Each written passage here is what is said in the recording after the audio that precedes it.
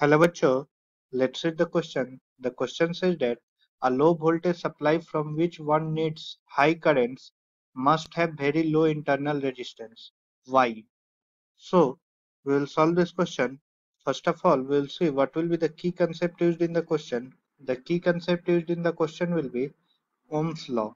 Now, हम देखेंगे Ohm's law से हमारे पास होता है from Ohm's law we have I is equal to V by R. Current जो होता है वो वोल्टेज बाय रेजिस्टेंस होता है। अब हम देखेंगे हमें बोला गया है कि वोल्टेज सप्लाई लो है और करंट हाई ड्रॉ करना है। So if the voltage supply is low and we have to draw high current, the internal resistance must be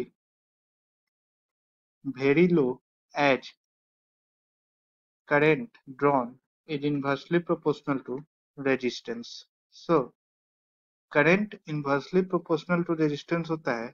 सो अगर हाई करंट लेना है हमें करंट को अगर हाई लेना है तो हमें रेजिस्टेंस को बहुत लो करना पड़ेगा। So this is the final answer. Hope you all understood it well. Best of luck.